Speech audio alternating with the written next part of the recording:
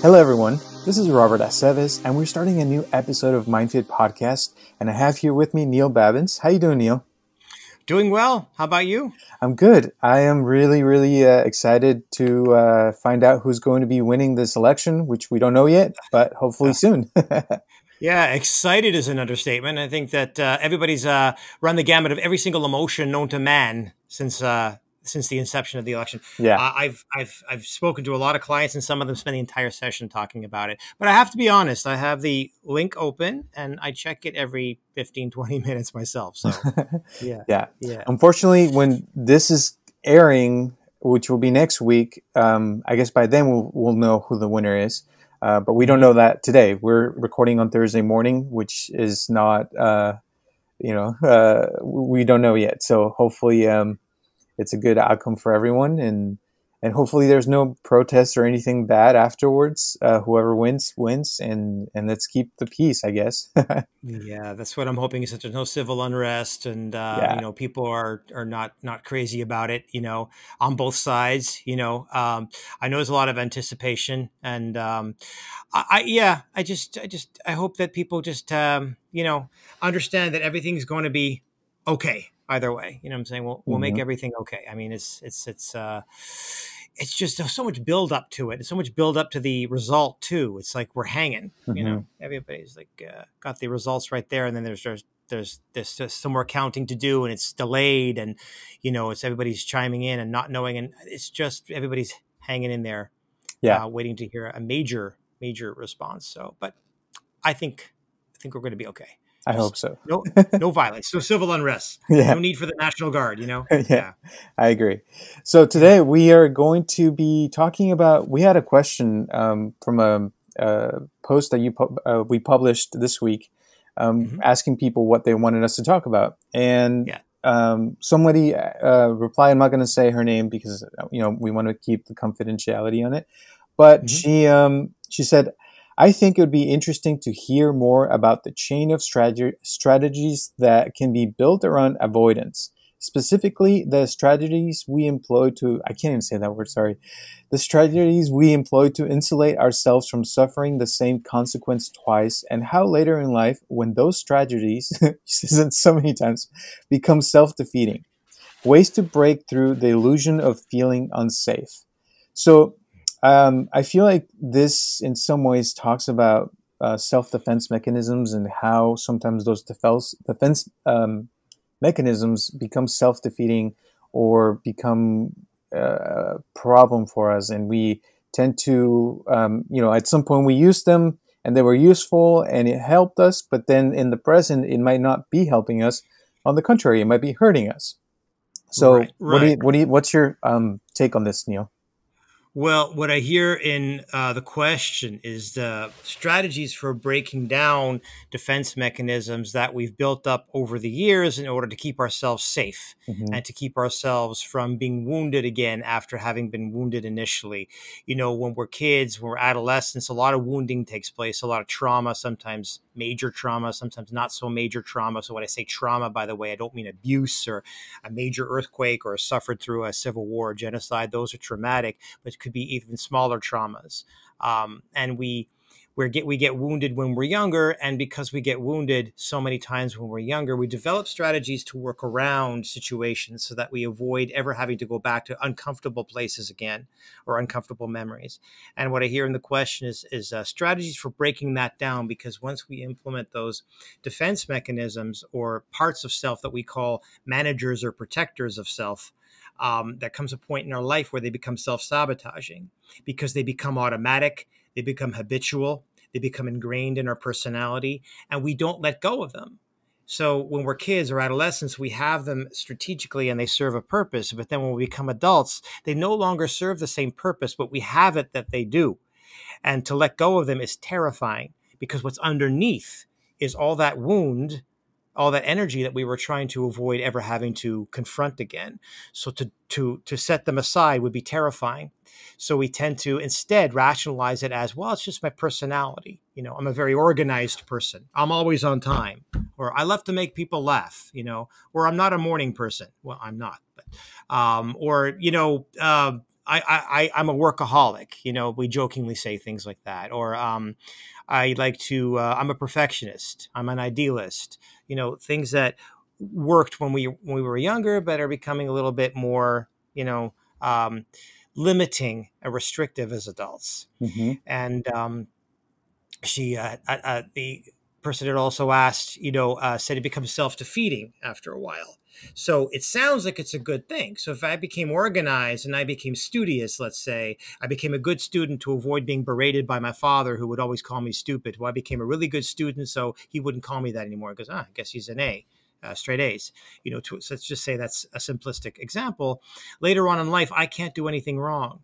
See, I can't make a mistake, because underneath it is the fear, the terror of being berated or shamed by, say, my father, or Mm-hmm. maybe even worse, right? So I can't make a mistake as an adult. So I can't ask somebody out, because heaven forbid I get rejected. I can't apply for a job I don't think I'm going to get. If there's somebody who I think is better than I am and serves as a threat in competition, maybe I'll do something callous to try to get that person to not compete with me so I don't lose. I can't catch myself in a precarious situation, because I might be shamed if I do. Or I might be the opposite. I might be sort of cowering, withdraw, keep to myself, isolate, strategically isolate. And if I think something is a threat, or something is too challenging or too risky, I might not actually, take a step forward, in the event that I might be caught with my pants down, so to speak, and be shamed or be criticized again, right? Mm-hmm. So I don't want to do that. So these are very simplistic ways of looking at it, but this is the basic idea. And the thing is, we don't recognize, last thing I should say in this answer is, we don't recognize oftentimes what our defenses really are. Again, we think it's our personality traits. We think it's just the way we are, the way we've become, the way we've developed. We don't recognize what we do in a pattern. Our MO, I call them our MOs, our modus operandi, or the what we just jump to automatically, Mm-hmm. our ways of being, and we don't catch them. When sometimes, and here's another kicker. In today's modern age, postmodern age, there's a lot of workshops and stuff and work out there, programs that make you think you do know what your MOs are. But something I've observed in people is that, especially when they're in programs that try to point out their defense mechanisms or their MOs, particularly those people, because they think they're doing the work, they actually don't see their MOs, because they have MOs about their MOs. They're like, I've got all my MOs listed, and that's an MO. That's a part of you that thinks you've got it all down. Like, I'm really working on myself. That's one of your defense mechanisms. You're really working on yourself. So just work on yourself. Don't announce it to the world. You see what I'm saying? You have to tell everybody you're working on yourself. Is a defense mechanism. So it's layered. People really don't see how layered it is. And if they're wondering what the alternative is, it's what the work that you do. It's becoming Zen. It's becoming centered. It's becoming core. It's meditating into the self and understanding what part of yourself is actually authentic and what part of yourself is actually you trying to be defensive. Right. Protect yourself. Yeah. Yeah. And a lot of times it's pain that's driving this, this defense mechanisms, because we don't want to experience pain. Nobody likes pain. And a lot of times also we, Well, no, yeah. I'm just oh, kidding. go ahead.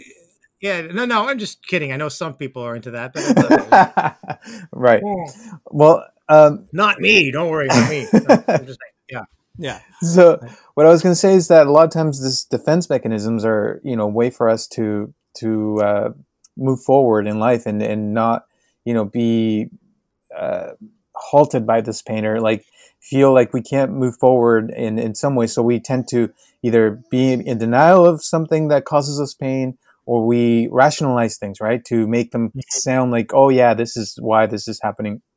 And one thing I learned in school, after many, many years of schooling, is that we human beings are very good at justifying things. So we do things, a lot of times we don't even think about why we do things. And then later comes the justification, like, oh yeah, I did this because of this and that. And then we rationalize it and make it seem like we are, like you said, sound people that know what we're doing.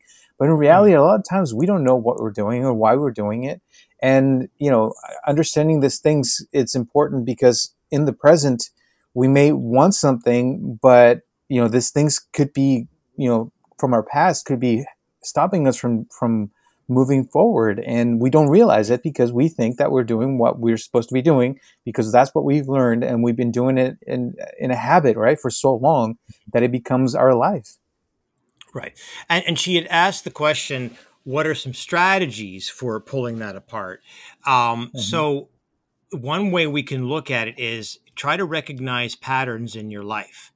You know, say, let's just say with relationships, when people did a lot of dating, up until the time that they met the one, what was your MO in terms of getting out, let's say getting out of a relationship or moving on, either breaking up with somebody or ghosting them, which is something I can't stand. But I mean, what was your exit strategy in a relationship? What was the deal breaker?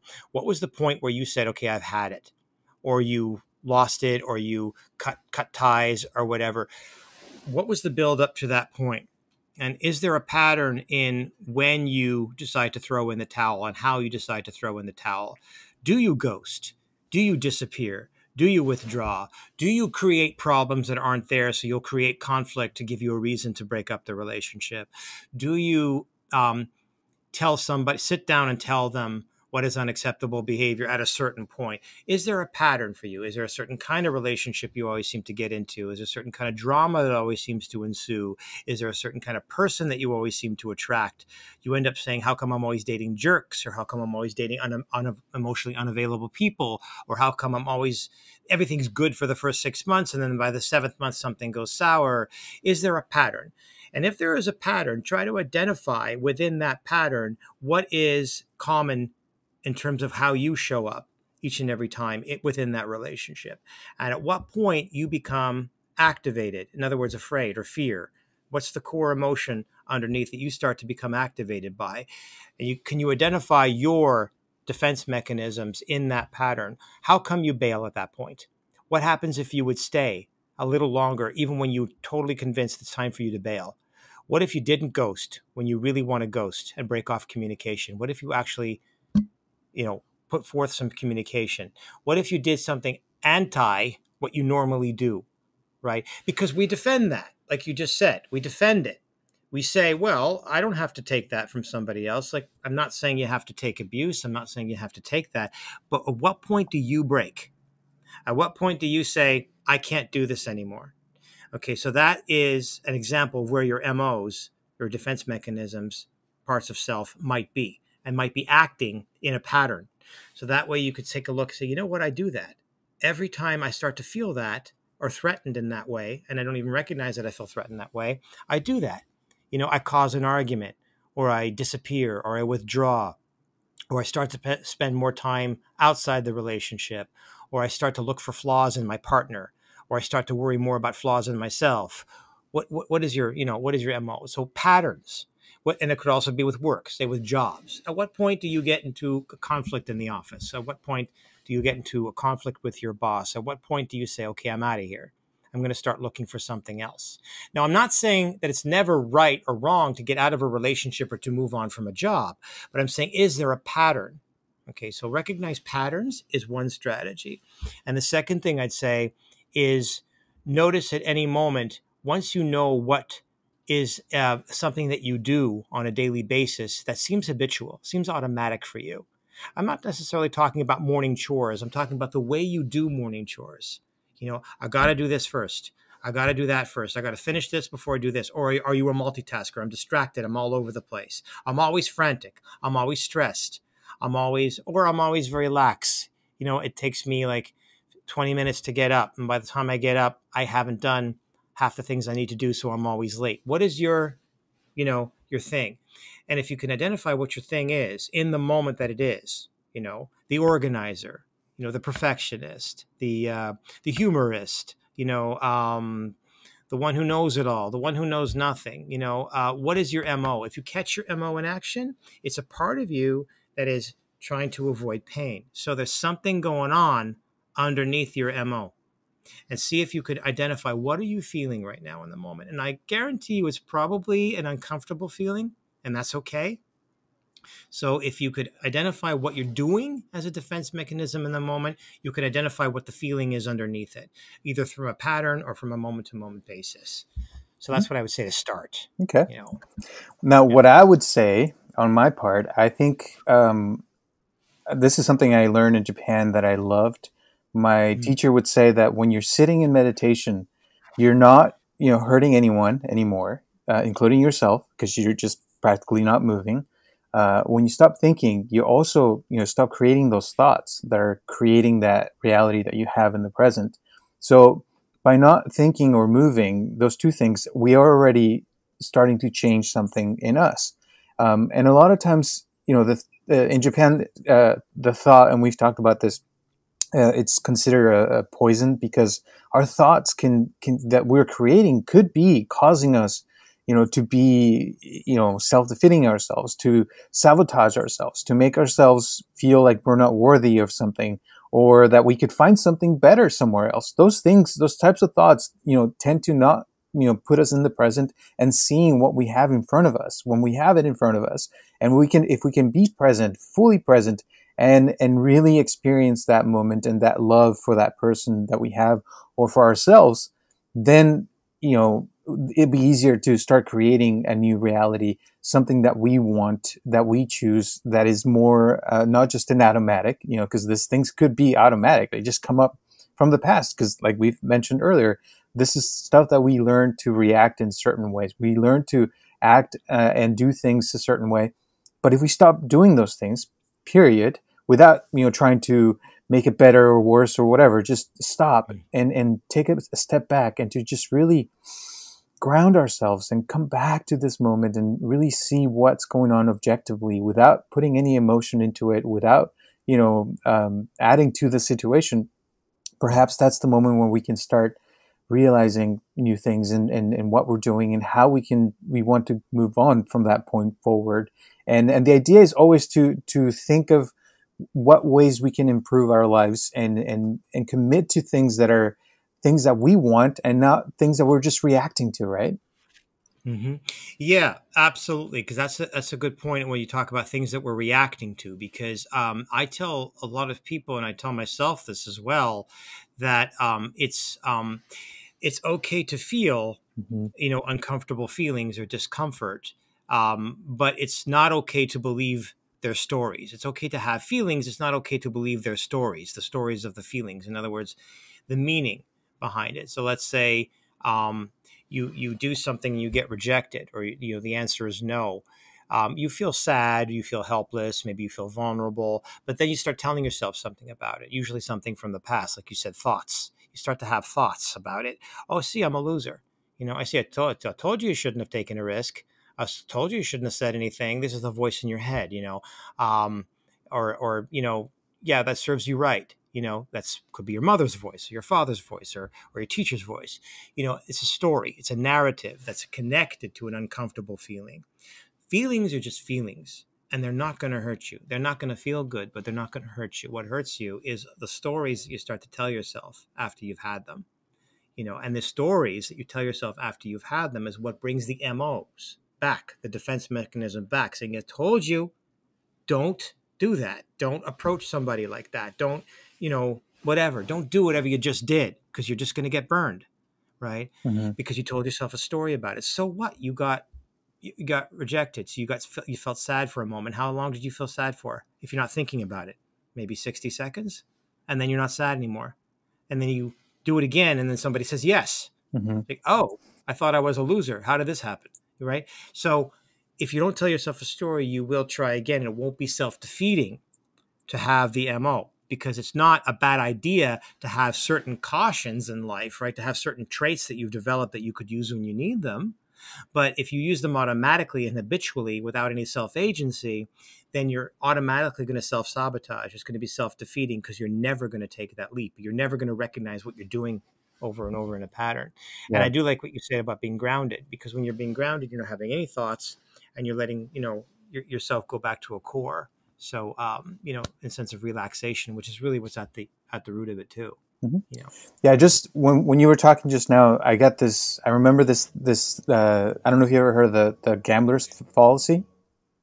gamblers, I have, but remind me what it So, is. I so, know the name. so this is one of my favorite parts that I learned in school is that there's this thing about this fallacy where you go gambling, right? You go play blackjack, for example, and you make your bet, and let's say you lose, and then you try again, and the second time you lose. Well, the third time you may think, oh well, I already lost twice. What are the chances of me losing again? And so you bet again, and hoping that this time you are gonna, win again, or win this time, and then you either win or lose. And and the idea is that eventually, at some point, you have to win, right? Because you've already lost all these times. There has to be at one point where, by chance, you're going to win one of those times. But the truth is that each time you're betting on those cards, it's an independent bet from the last one. So each moment is unique. But in our minds, we connect it and we think, oh yeah, well, if this happened, then this is going to happen. And we start thinking that every moment is connected to the last one. But Right. in reality, it's not. We connect them. We bring that connection to things. And, I think about this when it comes to relationships a lot, because I see it all the time. People go in a relationship, they end up getting hurt because somebody cheated or something happened. And then they go into the next relationship and they're just almost like waiting for it. Like, okay, when is this going to happen? But each The shoe's gonna relationship, drop. yeah, each relationship is unique. And when we think of relationships in that way, that they're unique, and we don't bring our, I call it trash, from one to the other, then our chances of succeeding in the present relationship are much higher, because we're not bringing all this junk into this new relationship. And so the same with,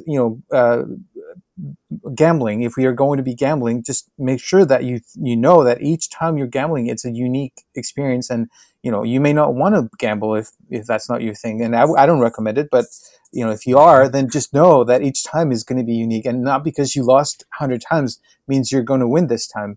So, Yeah, it reminds me of that there's no such thing as a lucky streak. I mhm, think that's what I remember reading about, is that every time you toss the dice, right? If it's like odds or evens, you might say, "Wow, it's been even 6 times. I'm on a lucky streak." But in actuality, you're not in a lucky streak. You mhm, had the same exact proportion where it could be odds or evens each time you roll the dice. There's no such thing as, you're on a or a losing streak. There's mhm, no such. It feels that way, but each time you roll the dice, there's the exact same mathematical equation of whether it's going to be odds or evens. mhm, So when you go into a relationship and or a job, like we talked about earlier, the only difference is that you're bringing with you your patterns, right? mhm, So self-defeating strategies that the client asked about, right?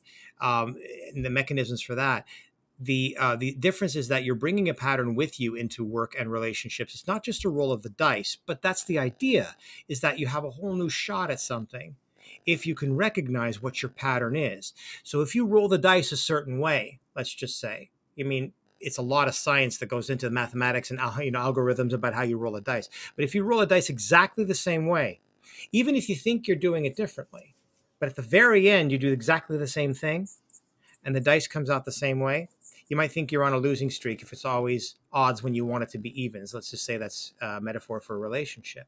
If you recognize how you're rolling your own dice, then you can recognize your pattern.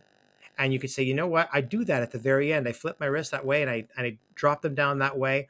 And I mean, it's a little bit more complicated than that when it comes to dice. I get it. But ultimately, they land the same way because you've thrown them the same way.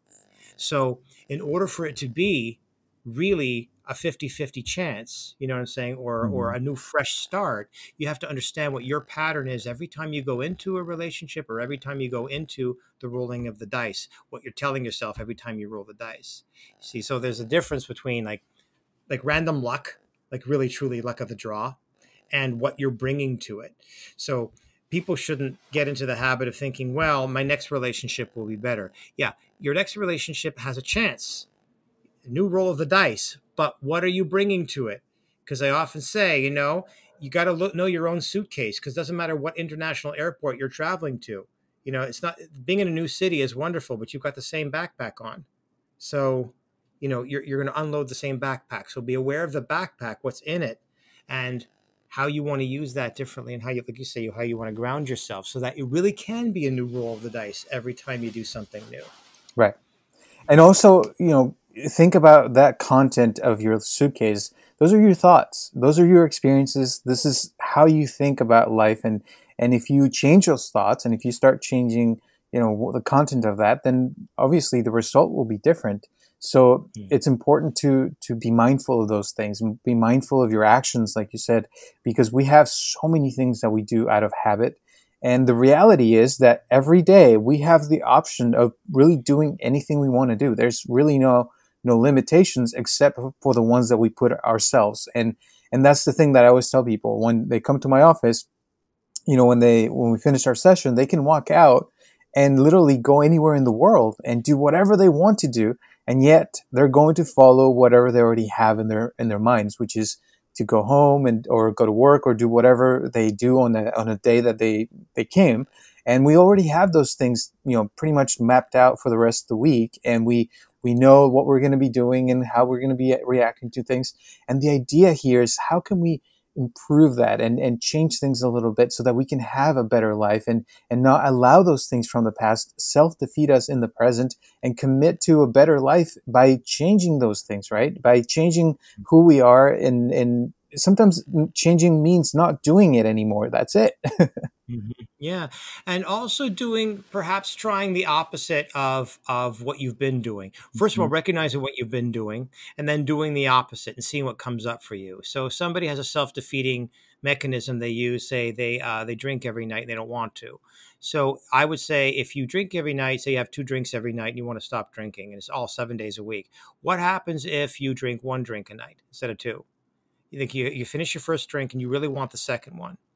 I know people are going to start stirring because I'm talking about addiction, but I can do 17 podcasts on addiction.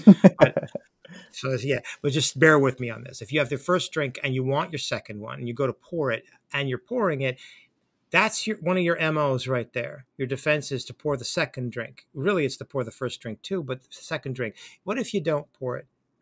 What if you freeze for 10 seconds and you just breathe, do some centered breathing and check in with yourself.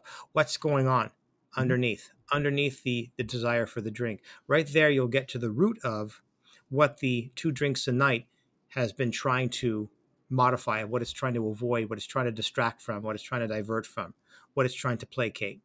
That's what your MOs, your defense mechanisms have been doing. See, as a kid, when you were 5, 6, 7, 8, 10 years old, you weren't drinking, but you were doing something else to avoid ever getting pain again. Maybe you started lying to your parents, or you started climbing out the window when you were grounded so they wouldn't see you. Or I know somebody who had a meal every single night. And because they were being forced to eat food they didn't want, they would flatten out the food and separate it to make it look that they had more than they had. Wow. For a 6-year-old to figure that out, that's there's a certain sadness that comes up when I think about that, because they could not tell them they just don't like their food. They just don't want to eat it. Can they have something else? So they had to learn how to strategize. And as adults, they're doing the same thing. They're sneaking around, they're flattening out their food, metaphorically speaking. They do it in all kinds of ways. They're being very underhanded instead of telling someone directly, look, I don't like this. Can I have something else? Instead they'd rather just hide. So when you have going for the second drink, or when you're going to flatten out your food, metaphorically speaking, what's there for you? The fear of being shamed, or what kind of fear is it there for you? What kind of vulnerability? What do you feel? What comes up for you? Let yourself sit with that, and then ask yourself, okay, do you still need the drink? And you might say, well, yes. You might say, yes, I do. But do you? That's what the drink is doing. That's what became self-defeating, is the flattening out of the food became the two drinks a night Mhm. as you became an adult, to avoid some sort of a feeling that you don't want to have, pain, like you said earlier. So if you could sit with the pain, because it hurt. When I tell that story, it wasn't even my story, and I get sad. That's so sad that a 6-year-old has to do that with their food every single night because they don't like what they're eating. I mean, what is this, Oliver Twist? I mean, come on. It's like, so that's what I would suggest to do. Whatever you think is your self-defeating MO, ask yourself to freeze before you do it. Like, I can't control myself. I have no impulse control. I go to the fridge and I eat this, and whatever it is, gambling. Ask yourself to freeze. What are you feeling right now? What's underneath? And if you could sit with that, then you could choose. Can you sit with this for a bit and not, like you said, not think? Don't tell a story about the feelings, just have them. Or do you need to pour yourself a second drink? And eventually you'll find that you can break down. You won't be 7 days a week. It'll be 4 days a week that you're having 2 drinks, or it'll be 4 days a week. Now you're having only 1 drink. And all of a sudden you're drinking less and less. And then drinking still would be your go-to, but it won't be as automatic and habitual and seemingly without any sense of control. Because people say, I have no control. That's not true. You have the fallacy that you have no control because that part of you has taken over. Your MOs have taken over. I can't help it. I'm a perfectionist. You can help it. It's not a question of you can't help it. Your perfectionist part of self has hijacked you for so long that you think you can't help it. Mm-hmm. You can't. You have control over who you're being. Yeah. It's just a question of what you have to be with when you're not being who you're always being. Mm-hmm. And it's also true that we can't control what happens to us, the things around us, but we can control how we react to those things. And we've said that on our Facebook page. And I think it's what's important about meditation is when we sit and we're not moving our bodies and we, gaining more control over our movements. That's one thing. And then the second thing is when we have more control over our mind and the things that come up and be able to have a blank slate in our minds as we wish. And that's really hard. But it does, when we practice, it does get better with time. And nobody's perfect. So we got to keep that in mind as well. And that's why this is all a practice, right? We're practicing to become better people, to learn ways to stop defeating ourselves. And more than anything, the idea is to live in the present and be happy in the present. So, if there's anything that's not allowing you to do that, that's where, you need to stop doing that and learn why you're doing that. And then change it to the things that you want to be doing in the present. And so hopefully that does it. Any last words before we end today's podcast, Neil? Yeah, there's one thing to keep in mind is there's a difference between responding and reacting. Mm-hmm. Responding is when you have an emotional, visceral response to something that just happened. Reaction is what you do about it, your actions and behaviors that follow. So remember when you're looking at your MOs and your defense mechanisms and your self-defeating behaviors, that you're going to have a response, which is emotional when something happens. How you react is your choice. Response is automatic. It is, because it comes from your limbic system in your past, but your reaction is up to you. Mm-hmm. So you don't have to react the same way. So the idea of altering MOs or defense mechanisms is how you're going to react. So you don't have to react to somebody's negativity. You don't have to react to somebody starting conflict. You don't have to, somebody says something that viscerally elicits something in you. You don't have to react by answering them back or by putting in your 2 cents. And then you could see how your patterns can start to alter if you don't react the same way you've normally done. So that's also another strategy. Okay. Thank you. And thank you for everyone for listening. And remember, we're here every Tuesday at 6 p.m. on every platform that you listen to your podcast. So please subscribe and leave us more comments and questions. We would love to answer them on the air. And hopefully we'll have some guests soon, as we already had Mr. Jesus R. Sorry. And thank you so much. And remember, we're also on YouTube, so you can subscribe to our YouTube channel. Also, you can look me up, Robert Aceves, and you can find some of my meditations on YouTube that can definitely help you with all the stuff we talked about today. So hopefully this was helpful to you all, and we'll see you next Tuesday. Thank you. Yeah. All right. All right. Bye, Neil. Bye. This podcast is brought to you by MindFit. Please help us to share this podcast with your friends and family to grow this community.